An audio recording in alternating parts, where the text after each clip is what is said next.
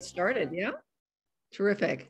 Welcome. We have 115 people on the call. Expect more to join us.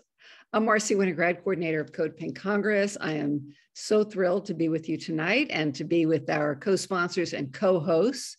Tonight's program, the U.S. and Iran, the nuclear deal and beyond, is co-sponsored by CODEPINK Congress, CODEPINK, also Massachusetts Peace Action, MAPA, and RootsAction, rootsaction.org. And on the screen, you see me, you see Brian Garvey, Cole Harrison, Hania Jodad Barnes, and Medea Benjamin. So here's the program for tonight. And then we're going to take a pause and check in with our hosts and receive some updates before we move on to our speakers. Our speakers tonight include Assal Rad. She's a researcher with NIAC. And also we have Nigar Mortazavi. She has the Iran podcast. She's a journalist. And we're very interested in hearing the updates on what's going on with the Iran nuclear deal. This is the first in a series. We're so excited about this foreign policy series that we are doing jointly tonight with RootsAction and Massachusetts Peace Action, and going forward with Massachusetts Peace Action. And we are going to be looking the first and third Tuesdays of the month. Our next one will be on the crackdown on Palestinian rights. We have some terrific speakers from NGOs, from Palestine Legal, the Center for Constitutional Rights, Against Canary Mission. After that, we'll be taking a look in the beginning of March. Yes, in the beginning of March, we're going to look at an update on Ukraine, which is so much in the news, and we'll be talking about that tonight as well in a minute. And we're going to hear from Larry Wilkerson, who used to be an advisor to Colin Powell and is now active in the peace movement, as well as Rainer Braun, who's a journalist in Europe. Finally, we'll wrap up the series with what is the United States doing in Africa? And we'll hear from Dr. Gerald Horn, a professor of African American history, and Maurice Carney, who is with Friends of the Congo, the executive director. So it should be an incredibly exciting series. With that, let's check in with some of our other hosts. Cole Harrison, what's happening? Hey, Marcy, thank you. I want to thank CODEPINK and RootsAction for co-sponsoring the event with us tonight. We're very happy to do so. Mass Peace Action has been working on reconciliation with Iran for at least 14 years that I can trace back. I have only been with the organization 11 years myself. But this is one of our deepest issues. And, we certainly hope the Iran deal will be restored and that the United States and Iran will actually reconcile their differences.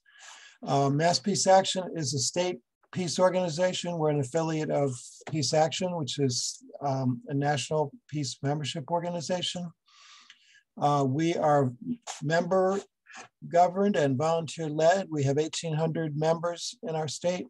And we have 10 different volunteer-led working groups, each of which have a different issue area that they pursue to work for peace. And I'll briefly run down: nuclear disarmament, Middle East and forever wars, Palestine, Israel, Latin America and the Caribbean, peace economy, no new Cold War, climate and peace, fund healthcare, not warfare, racial justice and decolonization, and the Raytheon anti-war campaign. So with that, I'm going to turn it over to Medea to give an update of what CODEPINK is up to. Well, wonderful. I'm just going to talk about the things that I've been working on. One is the Ukraine. And I think we all know that this is a time where we've got to mobilize people. And it's been actually pretty good to see the response to the call for getting people out on the street this Saturday. You can go to the codepink.org website and see what's planned in your community. And if there's nothing planned, then you are the one to plan it. Only need a couple of people and some good signs. Make your letters thick. It took me 20 years to learn that one. And we have been encouraging people to continually call the White House, contact their members of Congress. And I think we've had a lot of people doing that, which is good. We've also been in touch with our counterparts in Europe, and they are really mobilizing. I think they're better at it than we are in the UK, Germany, and France. And so there is now a growing response. We saw that there was a kind of a milquetoast letter that the head of the Progressive Caucus, Pramila Jayapal, and Barbara Lee put out, and it wasn't signed by the members of the caucus. And there's almost 100 members of that caucus. So we want that caucus to be vocal, and we're saying if you're a progressive, show it. And you can't be a progressive and be pro-war at this time in history. So there are a number of progressives in that caucus that are actually signed on to horrific legislation that's calling for $500 million of new money to be going to Ukraine for lethal aid, i.e. weapons. And we are glad that folks in San Francisco, including our CODEPINK sisters and brothers, and any of you on this call, hope you'll join them. They're going to go to Nancy Pelosi's house, because Nancy Pelosi is trying to fast track this horrible legislation, which is not only calling for more money for Ukraine, but for weapons for Ukraine, but is also calling for draconian sanctions that would hurt the ordinary people of Russia, just like these sanctions hurt so many other people around the world. So that's important stuff for you to do. And we're really glad that many of you who are part of our liaisons have been making those calls, and hope you'll continue to do that and get out on the streets on Saturday. And thank you, Shay, for all the organizing that you've been doing on this. And then just aside as a positive note, I just got back from Honduras, where that nation's first woman ever was elected as a president. And she also considers herself a democratic socialist. And she's got quite an agenda in front of her, but it's really exciting to see a fired up woman who wants to totally turn around the mess that is Honduras. And it's so interesting to see how she has leverage over the United States right now, because the Biden administration is probably, one of its number one concerns is about immigration and how that's going to affect the upcoming elections. And so they need this democratic socialist to succeed in Honduras. So it's a very interesting play of forces. And we hope that she will be successful in making some real changes in that small but very important Central American nation. So thank you. That's my update. Thank you, Medea. You are busy. We really appreciate it. And Medea was on Democracy Now! This morning. And if you didn't catch her, go to the website and watch. You were terrific. And we appreciate you calling for disbanding of NATO. With that, Brian Garvey, let's hear what's happening on your end.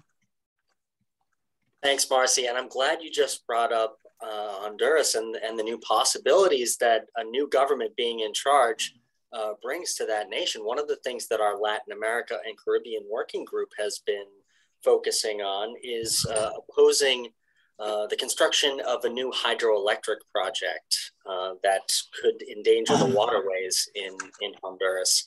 And we are hearing that as a result of this election, that program to build that dam on the Helimudo River is now being paused. So a little ray of sunshine there. It's not done. We have to keep up the opposition and keep working with Honduran land defenders. But the election of Castro is a very good sign and gives us new possibilities. Another thing that I'm very excited about is a new network of groups all across the country, local and regional groups, that are protesting their local weapons manufacturers. These are the people who have won from endless wars over the last 20 years. These are the people who stand to gain from $500 million in lethal aid to Ukraine. That's going to inflame that situation, and that we all need to fight against. So Cole mentioned the Raytheon anti-war campaign. That is our local coalition that fights the military-industrial complex in our backyard here in the Boston area. But we've joined with groups from all across the country, and we've all committed to a week of action around tax day.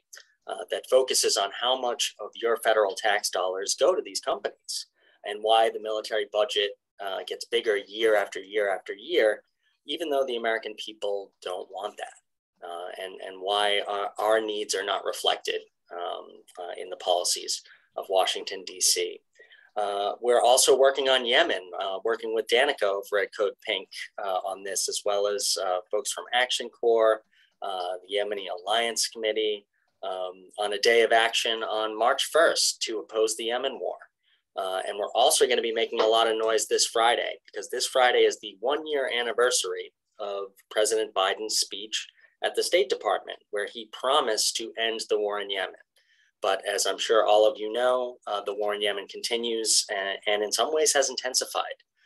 So our fight is not done to stop our complicity in that war and our support for Saudi Arabia.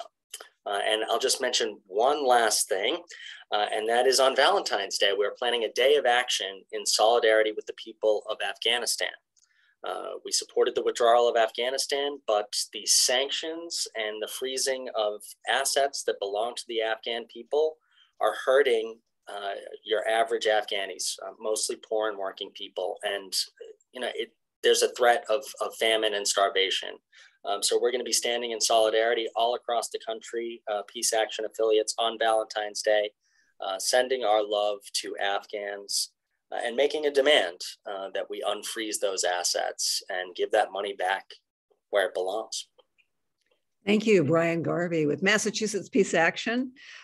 We are going to go to our next co-host in just a minute, but I do want to emphasize that CODEPINK is involved in organizing for February 5th, that's this Saturday, demonstrations across the country to protest the shipping of hundreds of millions of dollars of weapons to Ukraine, as well as these planned blanket sanctions that will hurt the most vulnerable members of Russian society. So please do join a protest. You can find it at codepink.org, and there's another link that Shay will post in a minute. And sign up, either show up or do attend an event at another time, and definitely call Congress.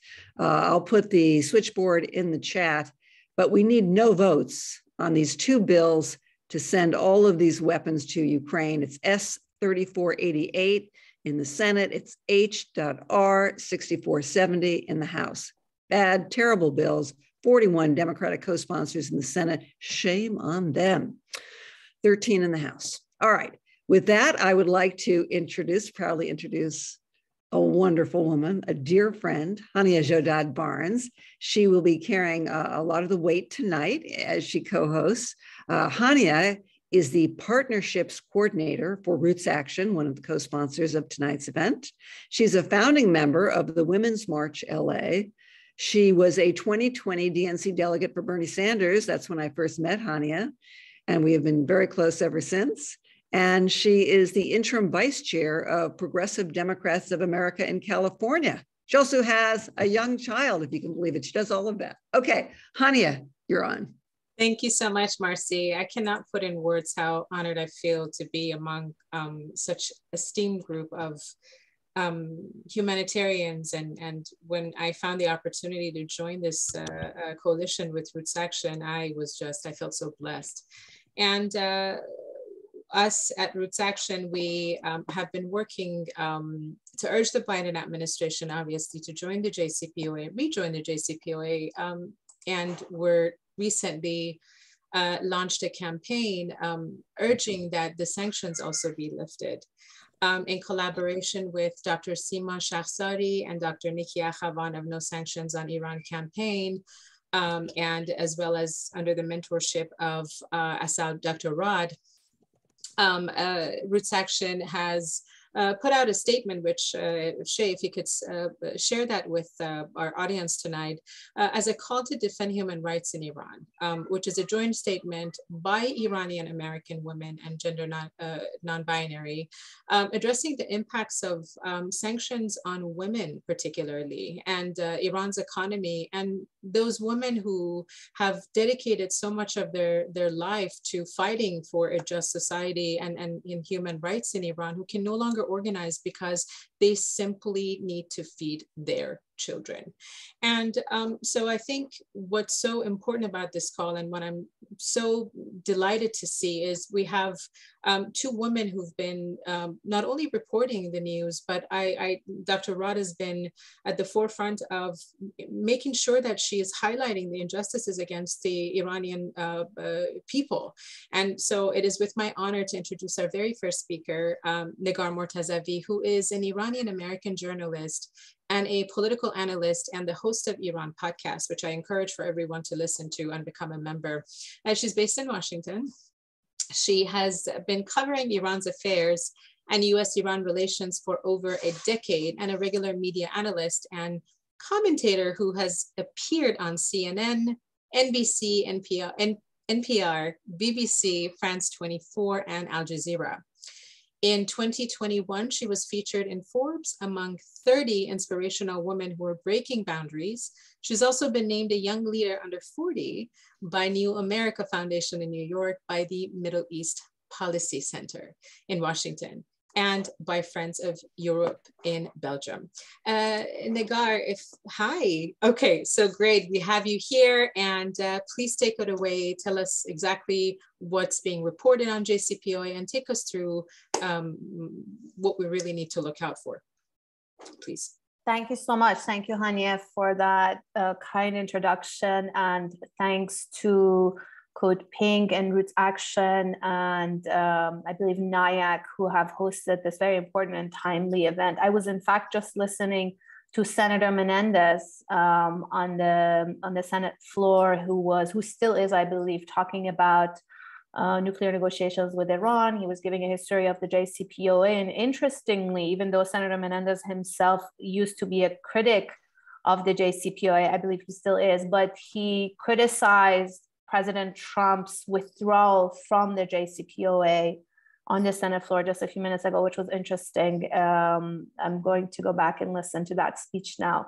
I think your members have been probably following the nuclear negotiations that are happening in Vienna.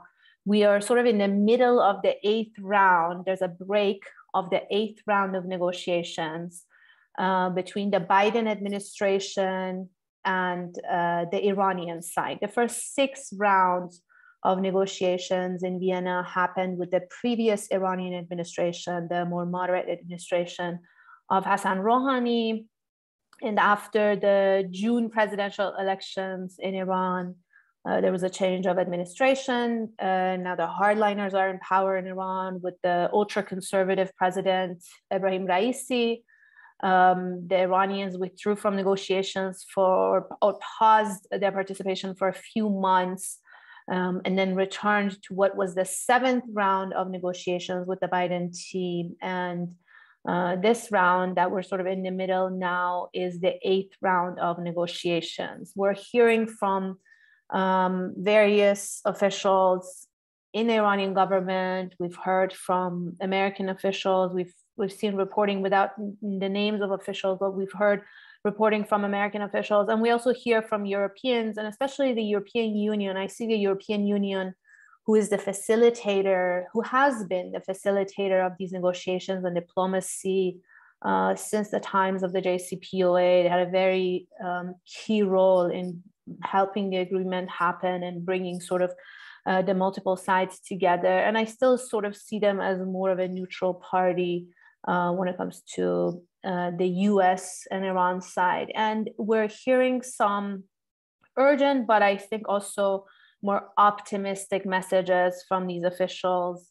There was also reporting just this week, again, from both sides, that seems like a potential deal is now in sight, because for a few months, I would say now for up to a year, it wasn't even sure. At some point, we were optimistic. When the Biden administration first started, President Biden had promised to re-enter the JCPOA. He had criticized President Trump for withdrawing from the JCPOA, and myself and some other Iran watchers had been warning that there was a short window of opportunity with the previous administration, the more moderate team in Tehran.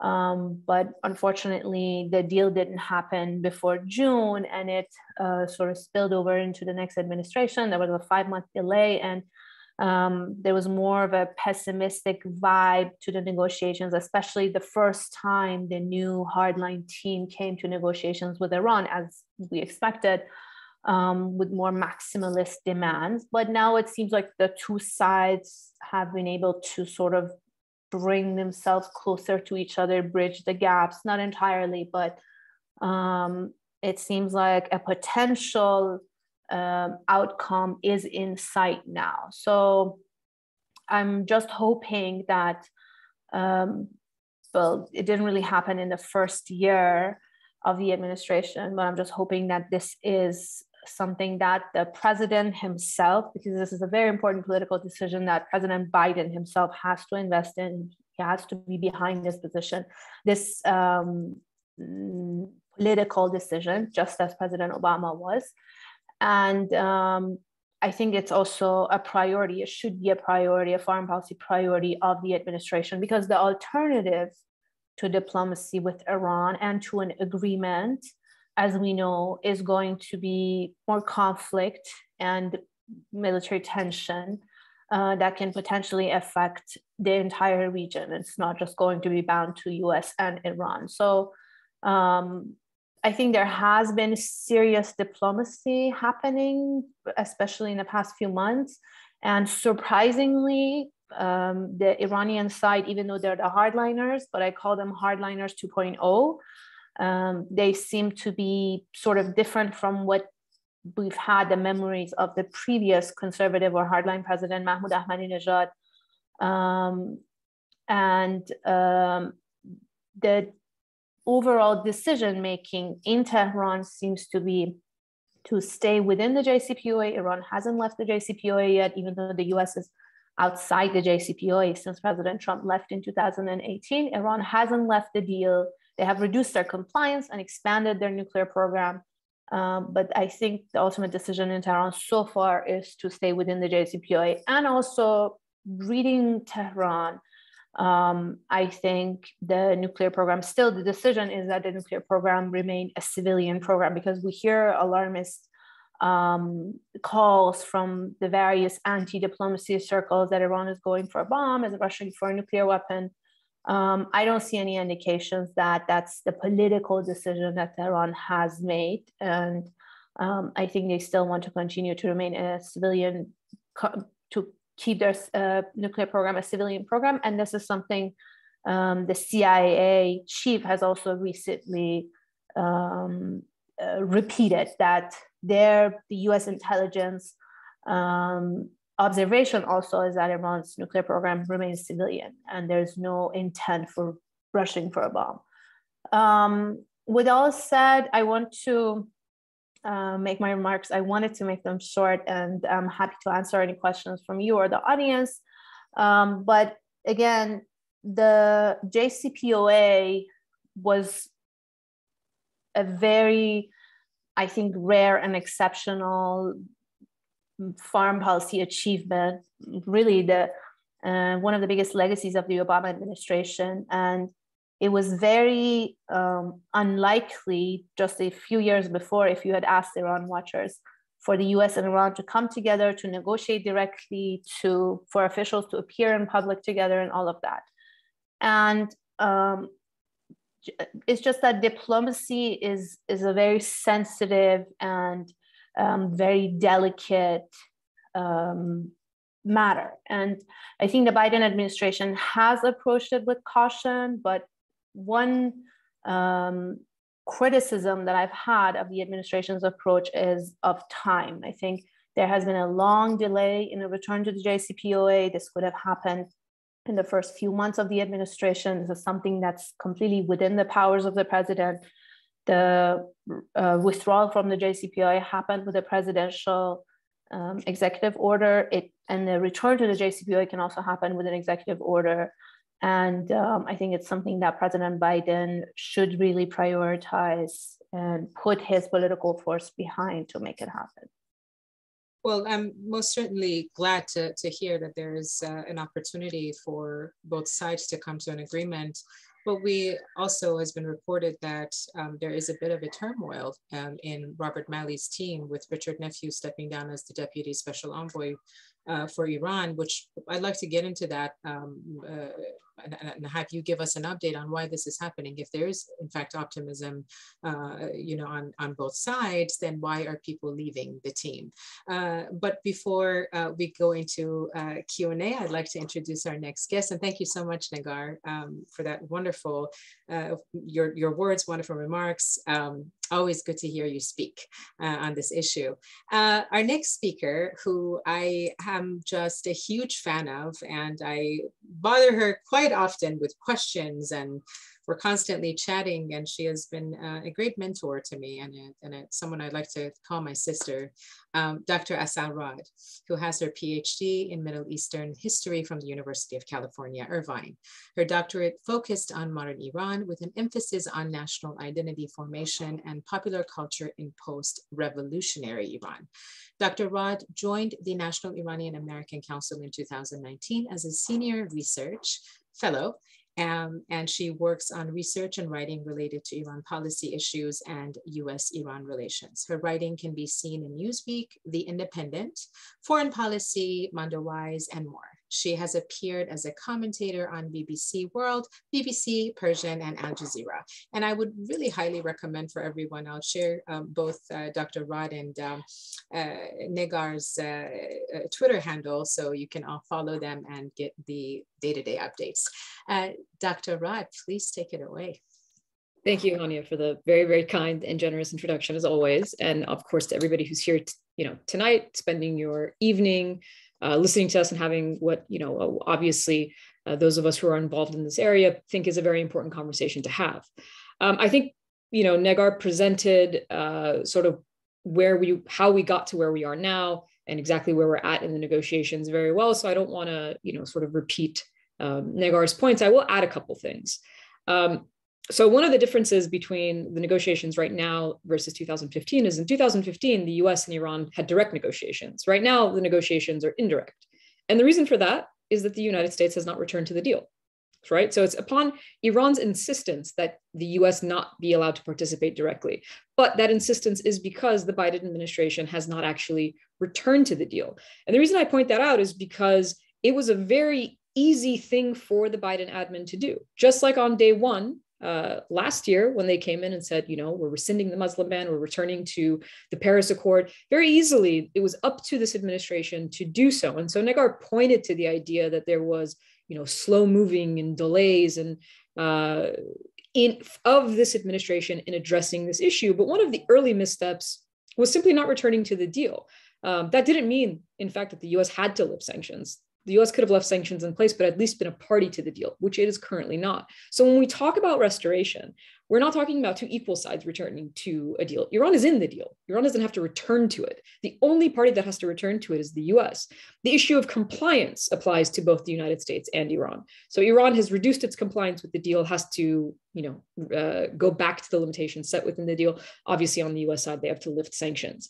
The other thing about lifting sanctions, though, which I thought was important to mention as well, is that the Biden as a candidate, not only did he criticize the Trump administration for its Iran policy, whether it was quitting the deal, whether it was the assassination of General Soleimani, but in April of 2020, Biden wrote a statement, or at least there's a statement released in his name, that calls on the Trump administration specifically to address sanctions that are impeding the flow of essential and humanitarian goods into Iran. And in the statement, Biden says that though there are humanitarian exemptions on paper, in reality, it's not happening. In reality, within a pandemic, the flow of essential goods is being slowed and actually just completely stopped because of US sanctions. So it's interesting to me that now, nearly 2 years ago, President Biden called for the Trump administration to take immediate steps. And now a year into office, more than a year into office, he's yet to do the same thing. So there's two separate issues that I think, especially for the audience that we have here, is important to realize, is that not only did we never return to the deal? And have we taken a sort of, and by we, I mean, obviously the US government, have we taken a sort of hardline position ourselves? But also we're not addressing secondary issues, which are sanctions that hurt the humanitarian flow in a pandemic. That should never be something that is conflated with the issue of a conflict, with the issue of a nuclear proliferation. And that is something that Biden himself said. So there are frustrations dealing with the fact that this admin has not come in and dealt with the situation in a terribly different way than their predecessors. And on that note, I'll say one more thing. It is the way that the issue is being framed and parroted often in US media on the US side is that the onus is on Iran. Iran has to return to compliance. At the beginning, it was, flat out, Iran has to return to compliance and then we'll lift sanctions. Now, the Biden admin sort of left that posture, but still is engaged in this political posturing that consistently makes it sound like, the choice is with Iran. It's the ball is in Iran's court. And there's something that is not totally honest about that, which is we don't lack agency. The US government has a lot of agency. The Biden administration, without Congress, without anything else, has the agency to change the course of events. And thus far, it has chosen not to. And even though we're engaged in negotiations, the nature of negotiations, the nature of diplomacy is how you talk to people. It's how you communicate with people. And we are communicating an obstinate refusal to lift sanctions. And we're doing so as if the Trump admin never happened, as if Iran is not in a position, rightfully so, to say, we don't trust the US because the US is the one who reneged on the deal. And while it may not have been President Biden, while it may not have been the Biden administration, it was the United States of America. And it doesn't matter who was in power. This occurred. This happened. By the way, in 3 years, Trump can become president of the US again. So we have to be able to understand within the frame of negotiations how the other side, whether the other side is our friend or our adversary, is thinking about how to approach a negotiation. So one of the impediments on the Iranian side is obviously this notion of guarantees. Now, while the Biden admin can't guarantee what a next administration will do, and it certainly can't legally do so, there can be at least some verifying mechanism in place, just the way that there is for Iran, right? The original deal was built in a way where the clear idea was the mistrust is on Iran. So there has to be mechanisms in place that verifies Iran's compliance and punishes Iran if they don't comply. Of course, no other party to the deal had the same verifications or the same, mechanisms. And so the idea that Iran wants guarantees to make sure that there is actual tangible sanctions relief should also be something that we consider fairly reasonable in terms of negotiations that are within the control of the Biden admin. Whether or not they control what happens after is a different question. So those are things that I wanted to add to Nagar's comments. And the only other thing that I wanted to add before we sort of pass it over for discussions and questions and whatnot is why, not just how, but why we end up in these situations with Iran. Because part of the topic that we're talking about today is broader US-Iran relations. I'll refer to a report that I actually just recently wrote and was released 2 weeks ago called Othering Iran, How Dehumanization of Iranians Undermines Rights at Home. And the crux of the argument, the crux of the research is to say, it is extraordinarily easy in the US for an American politician to simply dismiss Iran or talk about Iran in a way that is politically loaded, that is different than maybe other topics. And the reason why that's important is it impacts the way that we approach policy. Iran has been systematically demonized for decades in the US, and there's a historical precedent for all of that. And obviously we don't have time for me to get into every detail, but that's what the report's for. So the report gets into the details of that history, into how US popular culture, media, and politicians have consistently sort of dehumanized Iranians, and by extension, Americans like me who are of Iranian heritage, right? We undermine the rights of Americans at home. I'm an American, Hania is an American. The fact that we're of Iranian heritage does not mean that we are deserving of less rights. It does not mean that we should be questioned at the border because of our Iranian heritage. It doesn't mean that our families should be banned from visiting us because of our country of heritage. And yet these are the ways that our community is impacted. Beyond that, our foreign policy is impacted by this sort of blind spot. So what was the issue with Biden? Why didn't he just return to the deal and lift the sanctions and have Iran return to comply? Like, this was actually not a difficult task. What made it difficult was a political atmosphere in which even before, he has not lifted sanctions, but you have Republicans straight out lying that Biden has lifted all sanctions on Iran. Look at all of his concessions on Iran. None of these things have happened. And yet you have opponents of the deal spreading misinformation intentionally, all because it is so easy to use Iran as this caricature of a villain. And this has been that process of dehumanization. When you dehumanize people, and this is not unique to Iran, this exists in our domestic politics, certainly when you look at the issues of race and systemic racism in the United States, it works through dehumanization. And it is an issue well beyond policies that we have with Iran. It is part of our foreign policy, whether it's Islamophobia, whether it's anti-Arab, anti-Iranian, all of these sentiments play into the way that we go about our foreign policy. Dare I say, white supremacy has something to do with it, right? So it's not just a domestic issue. The foreign and domestic are connected in that way. And so the intention of the report was simply to say that until we recognize this, until we at least acknowledge it, until we understand that the way that we are implementing policy has much less to do with like rational reasoning, with actual US objectives. I mean, this is the clear point. It is within the interest of the United States, as well as the global community, as well as Iran, to return to this deal. There's no question about that. Almost everyone, almost the entire global community has agreed upon this.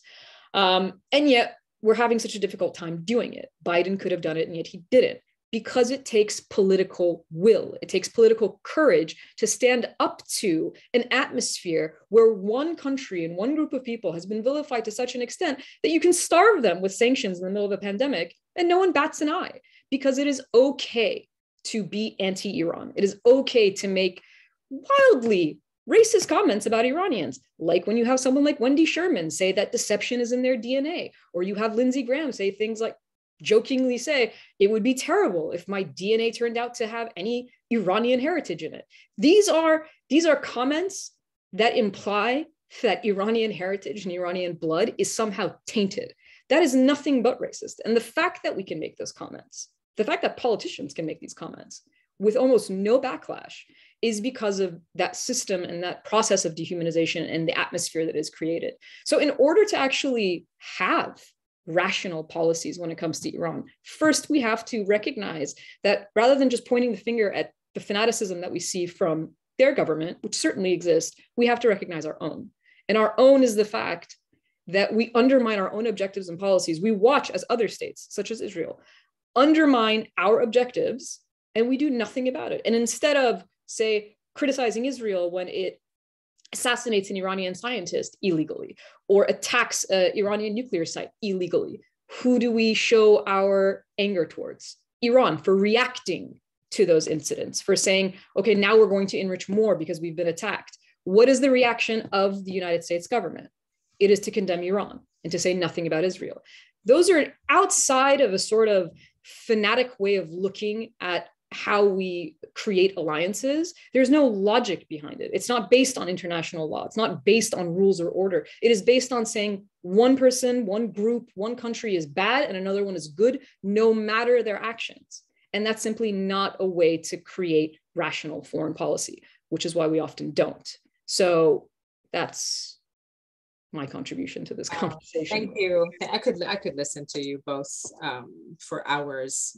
So thank you so much, Assal. Before I hand it to Brian to go to our first call to action, I just wanted to add to something that you said about, hurting the sanction. The longer these JCPOA talks go on, the more Iranians are being impacted under sanctions. And what we've seen time and time again is that the US government and its allies, they continue to kind of manipulate the value of women's rights, right, to justify the sanctions in countries that they want to either, occupy or control in some way, shape, or form. But Brian, I will hand it off to you before we go to Q&A, and we'll go to first call to action.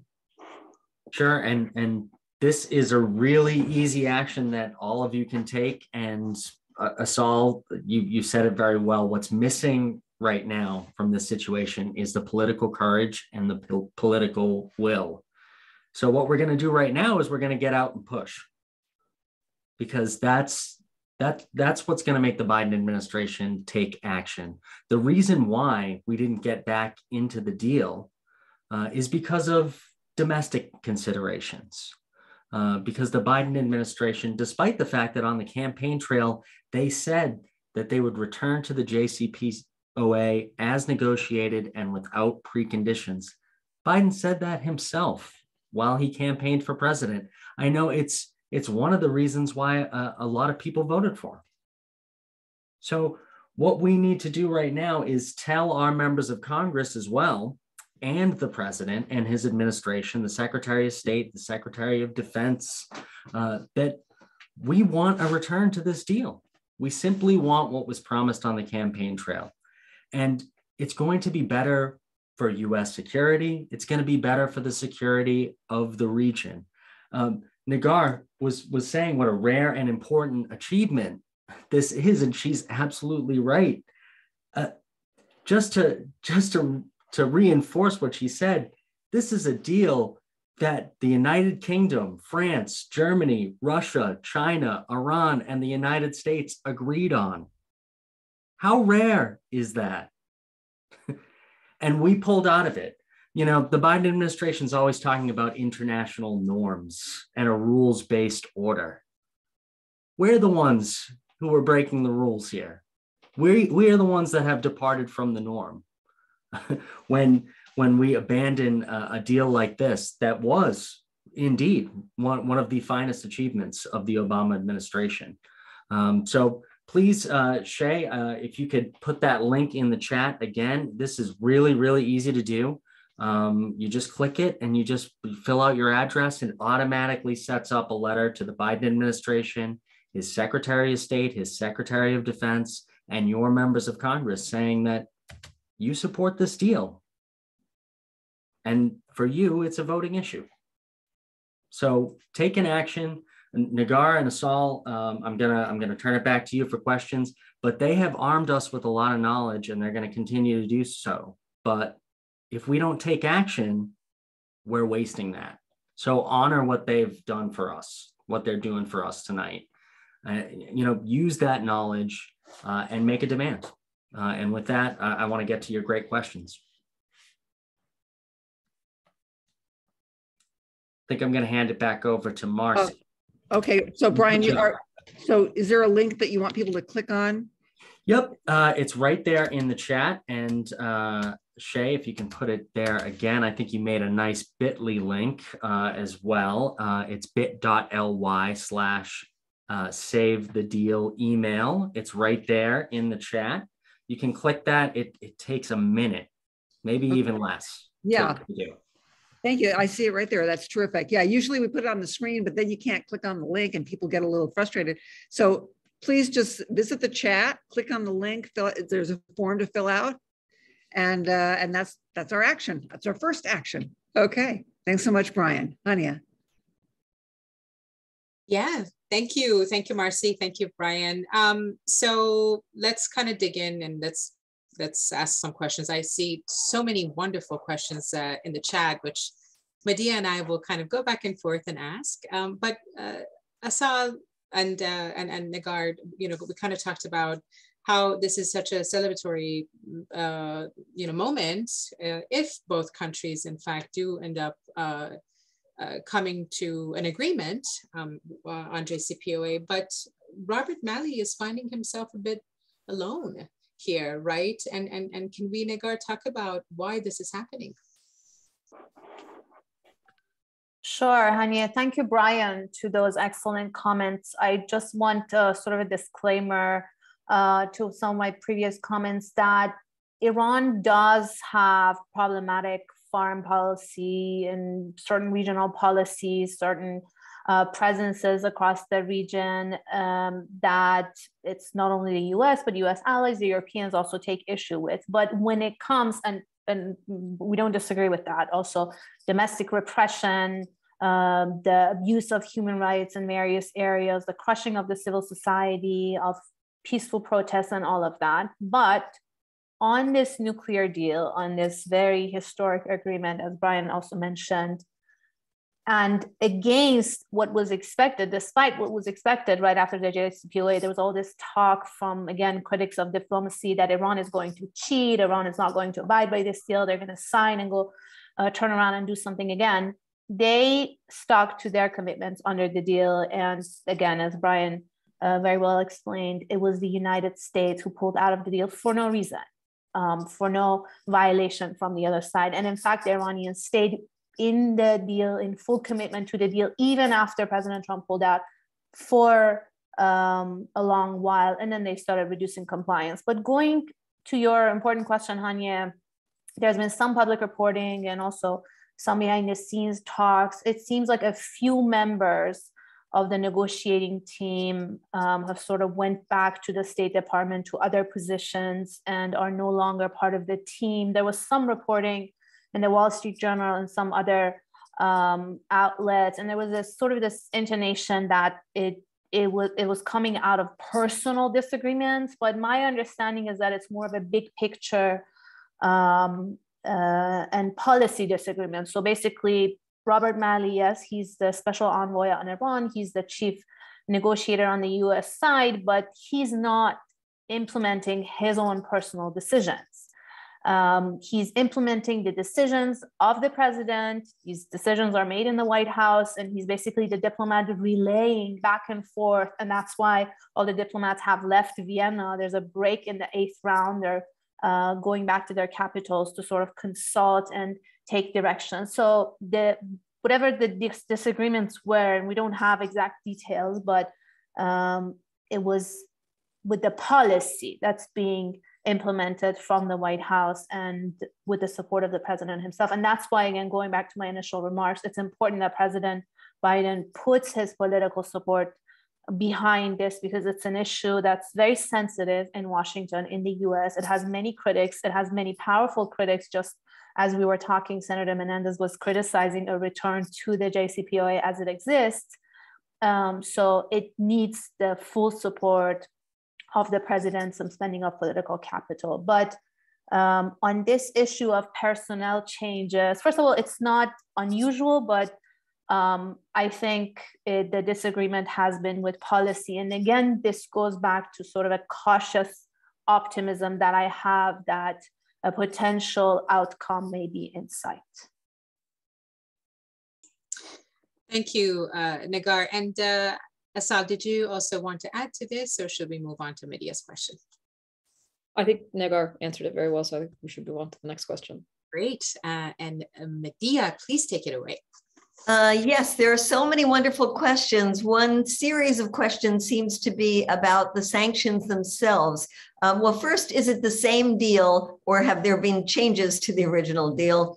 The sanctions, our understanding is that there are sanctions that are separate from the JCPOA. Will they continue to be in place?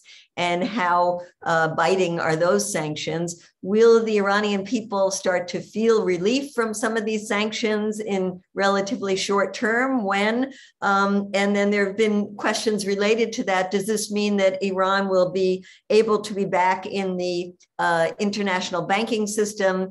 And how much during this time of the sanctions have they circumvented that? And will that continue as well for Iran to have an economy that is less dependent on the West?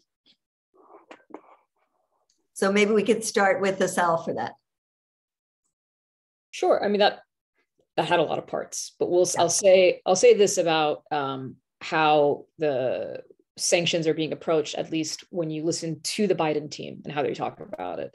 So one of the things that the Trump administration did, and they did so intentionally, at the behest of think tankers who didn't want the deal, opponents of the deal, wasn't just that the the Trump admin put a series of sanctions or reimposed a series of sanctions, but they intentionally tried to make it difficult for the Biden admin to reverse those sanctions. How did they do this?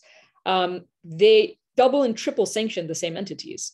So what happens is with the JCPOA, there are nuclear sanctions. And so the nuclear sanctions must be lifted, right? And that's why the Biden administration has talked about it as sanctions that are inconsistent with the deal. That phrase has been used by different members of the admin. Sanctions that are inconsistent with the deal will have to be lifted, clearly, because that would be the US holding up its end of the deal. But for instance, say something like the Central Bank of Iran.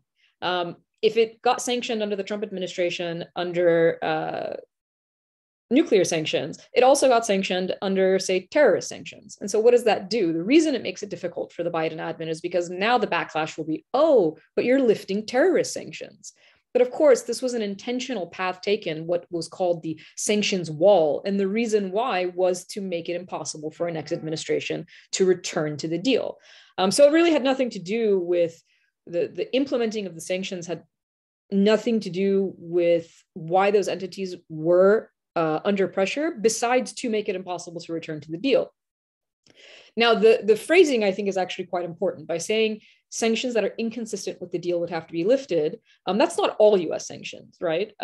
First of all, the US never lifted all sanctions. But sanctions that went after, and because the Obama admin created tougher sanctions on Iran, which they boasted about at the time as well, using phrases like crippling sanctions, or how much, how much inflation it has caused, how much it was hurting Iranian people even then. But that compared to maximum pressure under Trump is quite a different ballgame. Trump's maximum pressure decimated the Iranian middle class. And you have millions of people who were forced into poverty. And no less so because a lot of that time was spent in a pandemic, which, we don't have to look far. We're the richest, most powerful country in the world. And yet we have felt, at least ordinary Americans, not billionaires, have felt the impact of the pandemic in our own lives. So imagine now adding to that being the most sanctioned country in the world by far, which is Iran. So in order for the Biden admin to lift sanctions that are inconsistent, it would have to lift the sanctions that are suffocating Iran's basically entire financial sector. It would have to allow for oil sales. It would have to do something where it didn't have to lift every single American sanction. For instance, targeted sanctions on human rights abusers, individuals in the Iranian government who are human rights abusers, who have committed human rights violations. If they're individually sanctioned, there's no reason why those sanctions can't stay in place. But that is not the same thing as blanket sanctions that make it impossible for any business, any investment, just a basic transaction, right? That's the problem right now. The problem is no bank will administer a transaction for fear of violating US sanctions. That means even medicine, right? That means nothing. They just won't do it. So there's, and there's a whole debate about how sanctions can be used as a tool. But this is not targeted. This is very intentionally and knowingly. Remember that statement I mentioned about Biden, knowing that it goes as far as essential goods, we have maintained all of them in place. And so there's definitely a lot of space that if those sanctions were in fact lifted, and there were certain guarantees made to businesses that if they invested in Iran, they would not be punished for doing so, then that would be a huge, breath of oxygen to the Iranian economy and could help Iranian people, certainly. Negar, is there anything in all those questions that you wanted to add? Sure. As Assal mentioned, basically the Trump administration has created a minefield for the Biden administration to specifically prevent them from returning. In the reimposed sanctions and the web of sanctions pretty much are designed in a way that make it very difficult, because the Iranian side, their experience with the JCPOA in 2015 was that despite the lifting of whatever sanctions that were lifted back then, they didn't see so much of the economic return that they wanted. Even European companies and banks were afraid, continue to be afraid, even after the JCPOA and the lifting of sanctions, they were afraid of doing business with Iran for the fear of losing the bigger market, which is the United States. And then after the withdrawal from the JCPOA, it was just complete lack of economic return under the deal. And now the Iranian side is asking for meaningful and verifiable sanctions relief. So I know there's some questions about the details of what kind of sanctions will be lifted and what this will look like. We don't have those details. We won't know. The diplomats are holding their cards very, very close to their chest, and nothing basically is agreed until everything is agreed, as the diplomats always say. But we know that the Iranian side is serious about getting this kind of sanctions relief, and maybe in the form of comfort letters from the United States, from OFAC, the Office of Foreign Asset Control, the Treasury Department, to certain banks, certain companies in Europe, in Asia, to assure them of being able to do business with Iran. We don't know the exact details, but the Iranian side is very serious about this verifiable relief and also the economic returns. And there was another question about Iran media. I believe you wrote that about Iran-Saudi relations. I think that's a sort of interesting point about this administration, this conservative administration of Ebrahim Raisi. The new foreign minister, who also is a conservative himself, Hossein Amir Abdullahian, and has been in the foreign ministry for a long time. He is actually an expert on Iran's relations with the Arab world. That had been his role as a deputy in the foreign ministry. And it seems like that's the one area that there may be, surprisingly, some development in Iran, the outreach to Saudi Arabia, and the willingness on the other side, on the Saudi, Emirati, the countries of the Persian Gulf, to sort of engage with Iran and reduce tension. So I wouldn't be surprised if we see some positive developments there as far as the region itself trying to reduce tension in a form of dialogue, which obviously didn't happen under President Trump because Saudi Arabia and Emirates had the full support of the US and were more emboldened when it came to their opposition to Iran. But with the Biden administration, I think that sort of carte blanche of the Trump administration no longer exists. And there's also the feeling on the other side, not just on Iran's side, that maybe there needs to be more engagement and outreach. So I think there's been multiple rounds of engagements with Saudi Arabia, and there might be some positive news there within this administration. And in general, I think we're going to see more of a shift to the region and towards the east with this new administration in Iran, as opposed to the previous moderate administration that had more of an outlook, at least, to the west. Especially, they were really looking forward to doing business and trade with Europe, which didn't happen even after the JCPOA. So just to wrap up on that regional thing, Negar, could you say a word about Israel? Is this considered a loss for Israel, or did Israel get something out of the US getting back into the deal? Well, the general consensus of the Israeli intelligence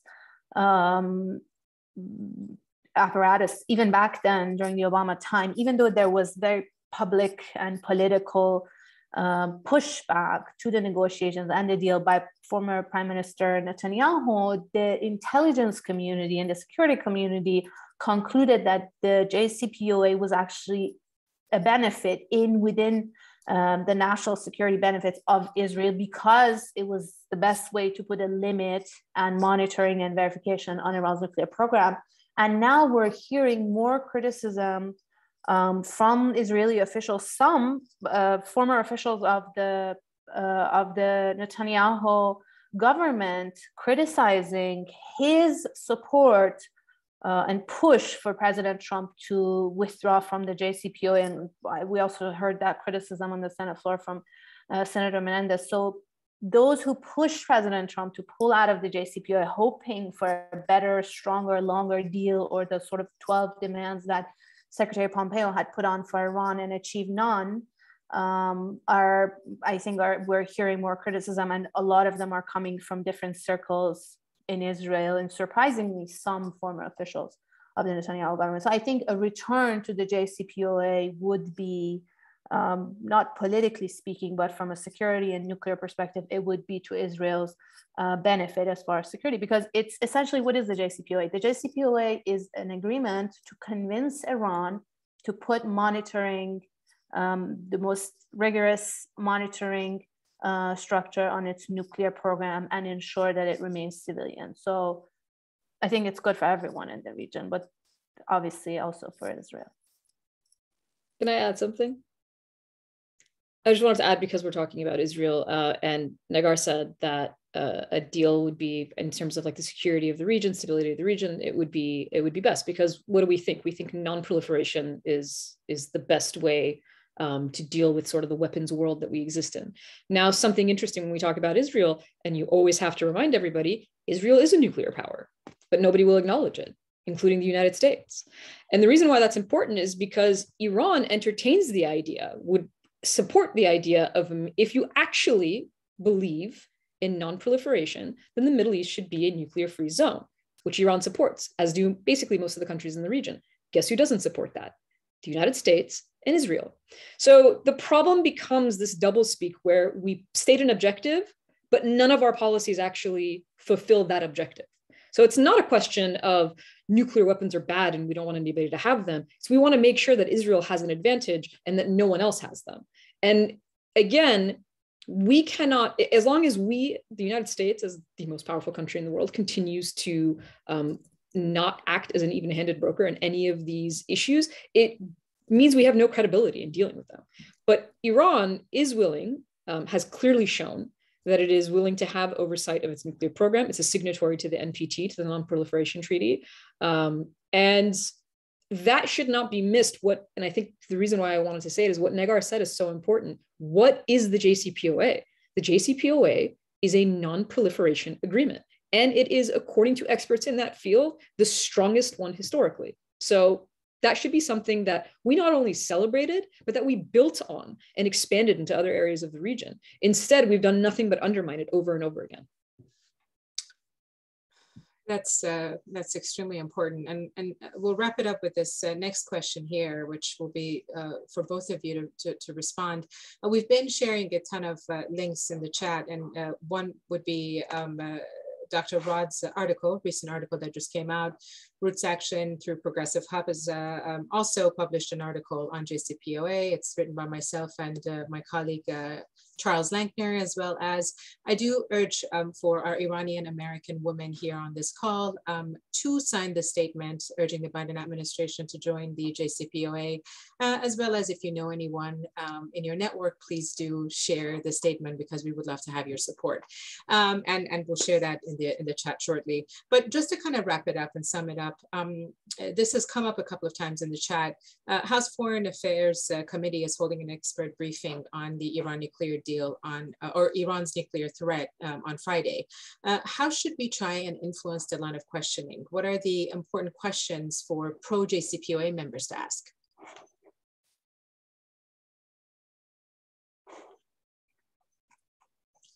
Any of you, if you could. Assal, do you want to go first? Connie, can you repeat the question actually? Absolutely. So what, for people who are attending this call, who we've taken action, obviously, how can we influence Congress? How do we take action? How do we say enough is enough, right? And also that there's that hearing that you mentioned on Friday. Correct. Yeah, I mean, in general, I think the idea is to pressure our politicians. Obviously, there's what the individuals can do, and then there's what organizations can do. And we right now on this call represent multiple organizations, right? So I think a coalition of organizations, peace activists, pro-diplomacy voices, anti-sanctions voices. I mean, this goes across different sort of elements of advocacy work that people do. Is really, we need pressure on the administration to act. And that pressure is as simple as the action that Brian shared, calling your representative, having meetings with your representatives, with your senators, and say, because one of the issues that exists, remember we said it's just political will.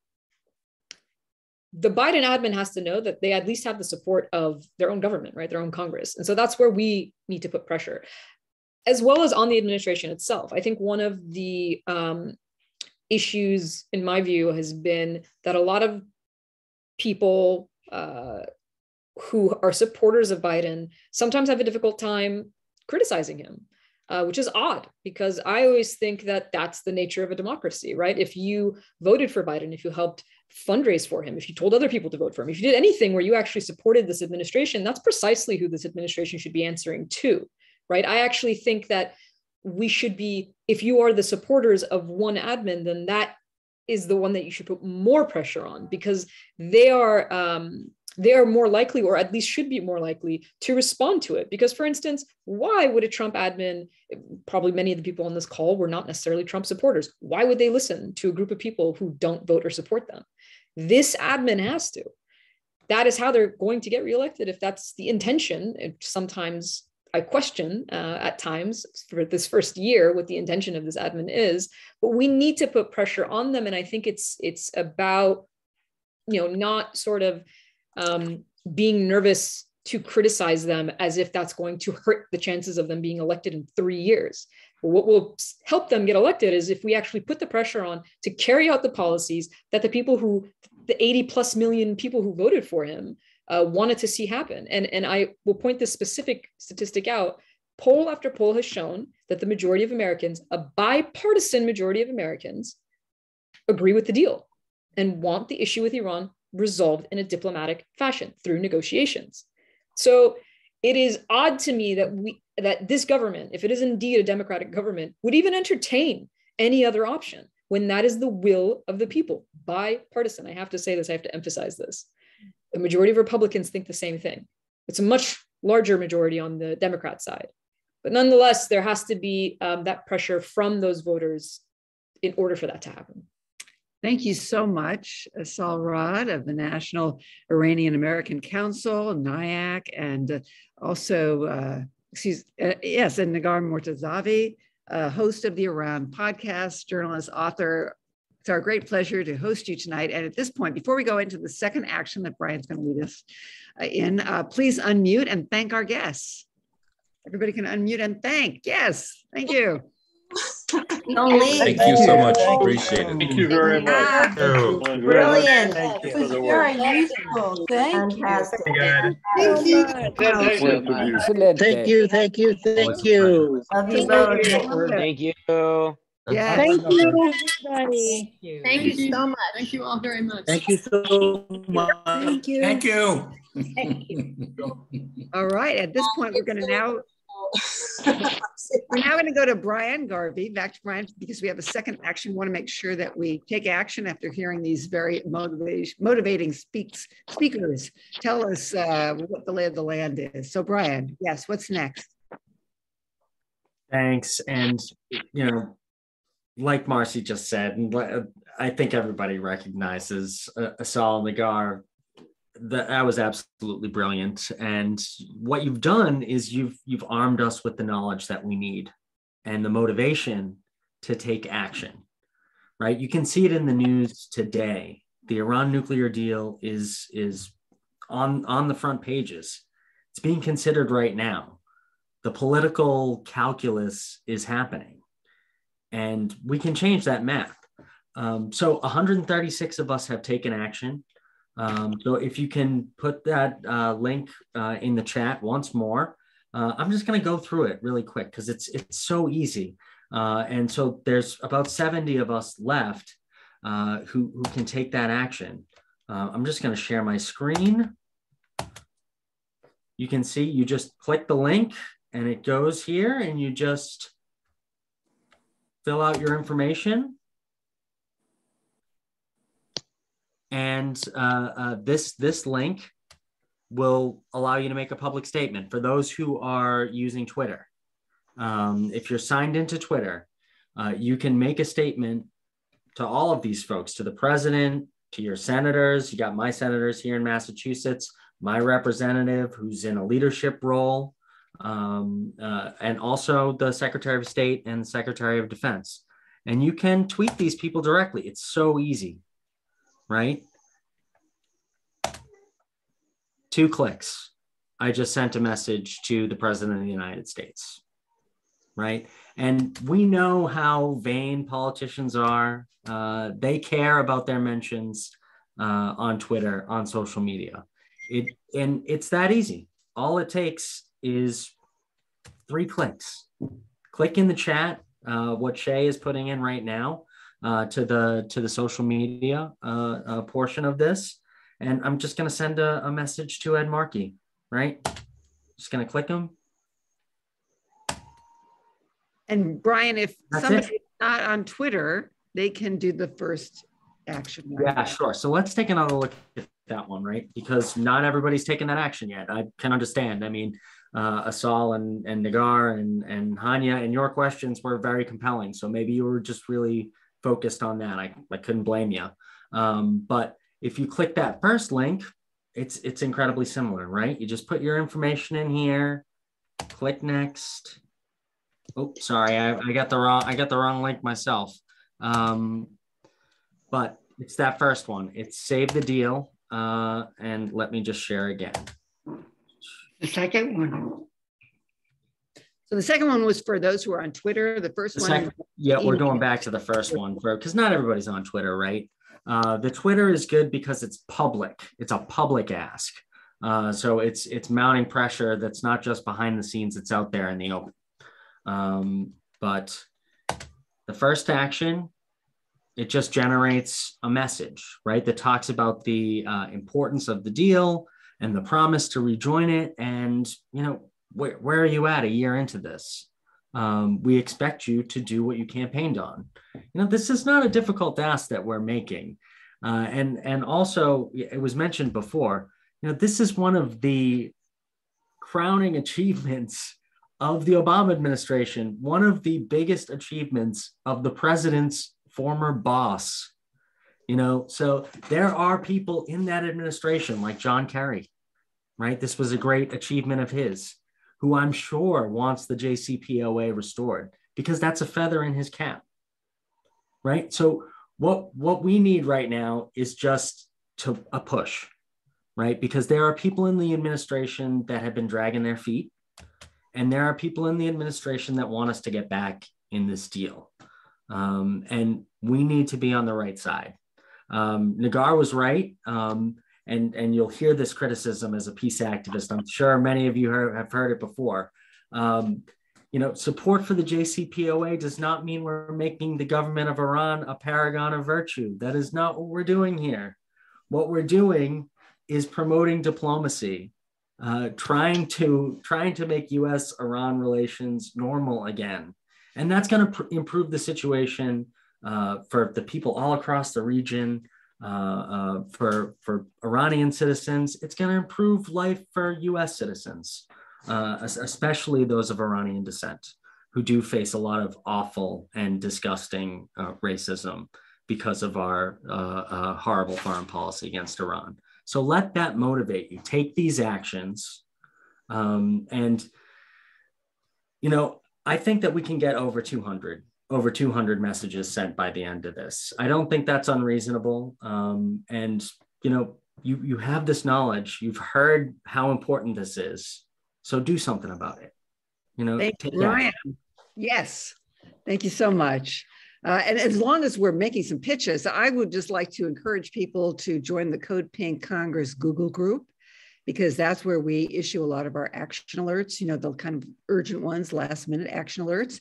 And to do that, Shay will post the link in the chat, and also want to make a pitch for CODEPINK Congress liaisons. We have about 75. There are 435 congressional districts, so we have a ways to go, but we're off to a great start, and we want more of you to join us because, as Assal said, it's supposed to be the people's house, right? The Biden administration, they need your votes. It's incredibly important that we weigh in. All right, with that, let's go to Cole to introduce our next speaker on video. Yes, just briefly, Senator Ed Markey of Massachusetts has made a video with his thoughts. You know, he has been a consistent supporter of returning to the Iran deal. You know, and he would be the first to say that he has criticisms of Iran and so on, but he has, you know, throughout this process been a strong supporter of the deal. So he's just made us a video to give us his current assessment. I think, Shay, you're going to show that? There we go. Hello, I'm Senator Ed Markey. It's Massachusetts Peace Action and CODEPINK to support diplomacy with Iran. In the first weeks of the Biden administration, I reintroduced my Iran Diplomacy Act. It backs the Biden administration's efforts to return the United States to the Iran nuclear deal, provided Iran also comes back into full compliance with its non-proliferation commitments. Diplomacy works.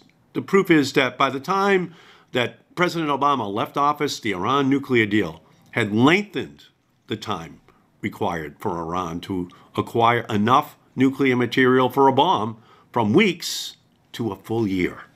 The deal eliminated 98% of Iran's stock of enriched uranium and cut off its plutonium pathway to a nuclear weapon. And it put into place the most intrusive verification measures ever negotiated in a non-proliferation agreement.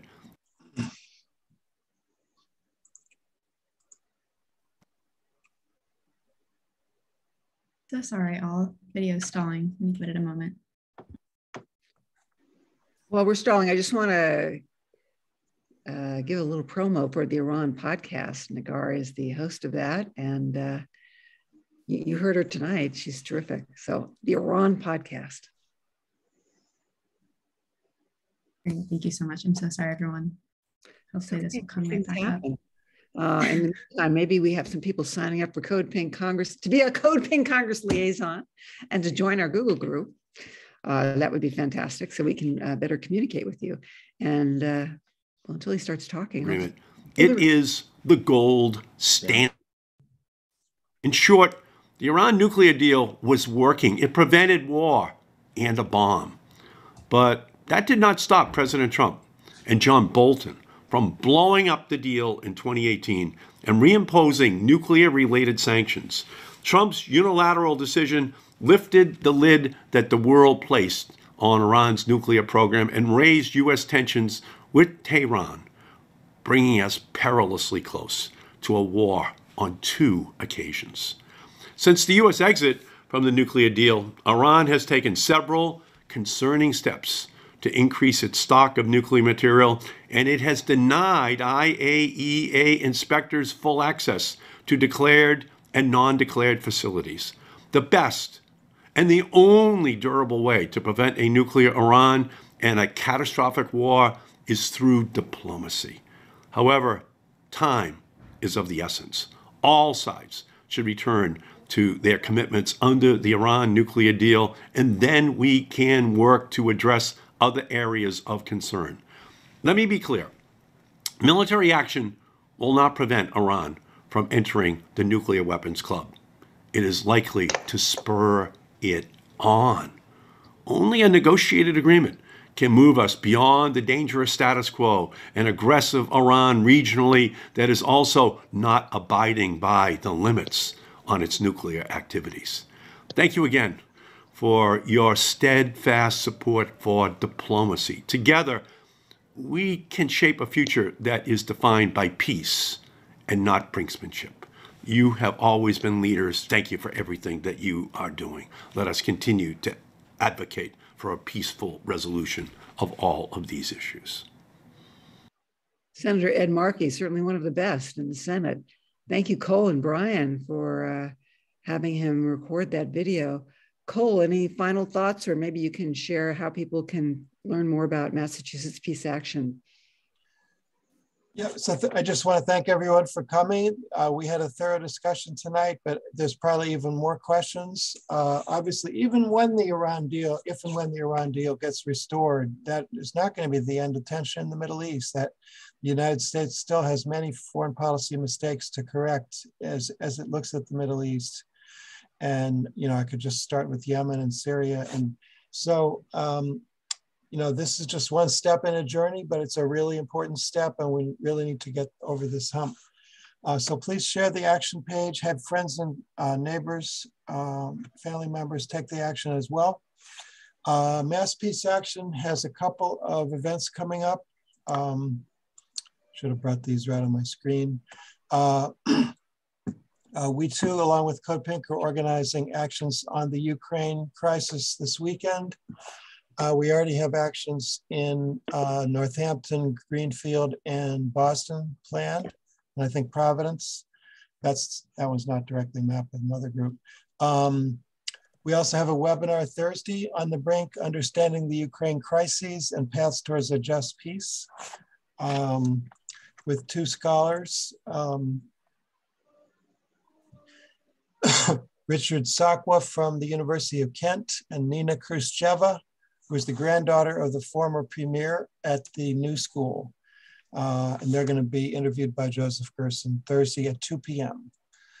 And then we have, next week, we have a webinar on nuclear power on Monday night. We have one on the Afghanistan financial crisis, also Monday night, with a professor who is a board member of the Afghan Central Bank. We have a webinar on missile defense with Subrata Ghoshroy on Wednesday the 9th. And then on February 12th, we are doing the Veterans for Peace are doing a presentation on their nuclear posture review. They've written a detailed report on what the United States nuclear weapons policy should be. Saturday, February 12th in the afternoon. So thank you all for coming.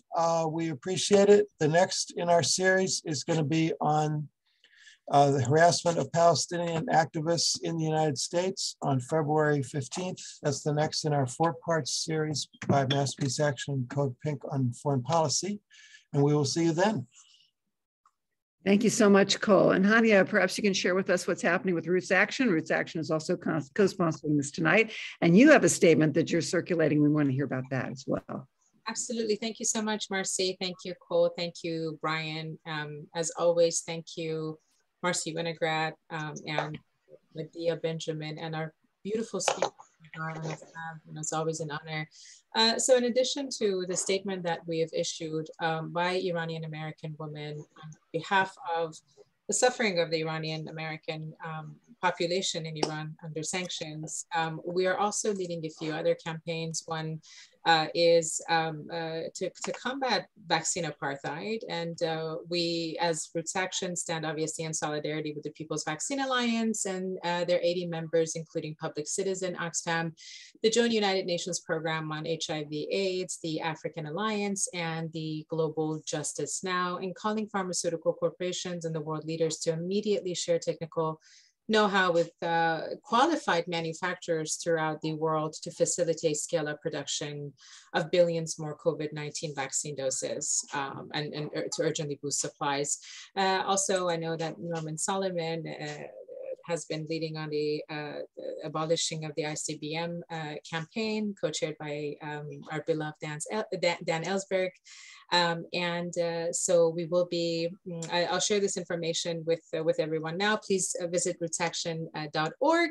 I'll put the websites in the chat, as well as progressivehub.net to keep up with our most recent events. And if you haven't signed up to get our latest news and our events that we have coming up, we can share that with you through the website.